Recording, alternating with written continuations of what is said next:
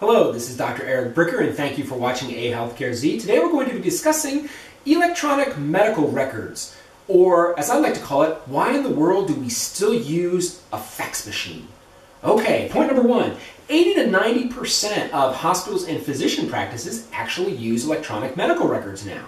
So it's the vast majority of healthcare settings. Now, 10, 11 years ago, it was like close to zero. It was very few. So there's been this huge change just within the past 10, 11 years in terms of the adoption of electronic medical records. Okay, point number two, has it helped with patient care at all? Has it improved outcomes? So one study found that there was actually a 0.09% decrease in mortality for hospitals that used electronic medical records versus hospitals that did not. Okay, so that's like pretty comparable, maybe a little less, so maybe there's a little benefit there. Okay, keep in mind, when electronic medical records were first started out, they actually caused an 11% increase in mortality.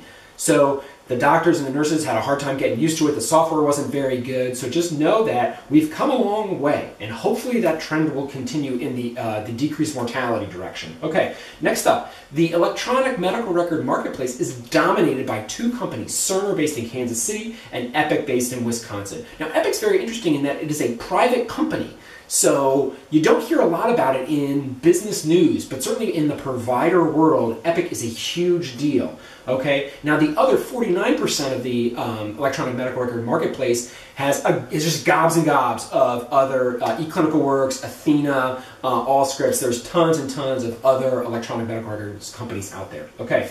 And that brings us to point number four, which is low interoperability, which means that those systems have a very hard time talking together.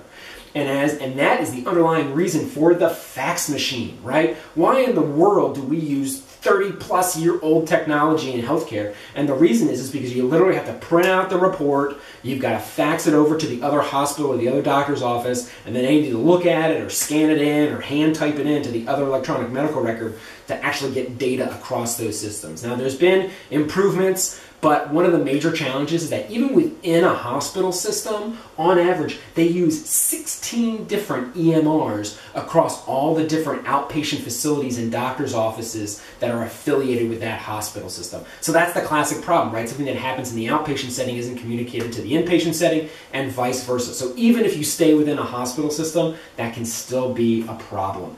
And so EMRs have dramatically impacted patient care as well. You can see here in point number 5 that physicians spend 62% of their time with the electronic medical record during the office visit and not with the patient. And we've all seen this, right? When you go to see the doctor, they're looking at the screen and not at you. And you're just not feeling that. Like, that's a fact. So, and guess what? Physicians don't like that. And so as a result, 71% of physicians actually think that EMRs are contributing to physician burnout because the physicians, they want to spend time with their patients. They want to talk with their patients. And if you've got a 10-minute visit and they're spending 6 minutes on that EMR instead of talking with you, well, that's not good for the patient, and the physician doesn't like it either.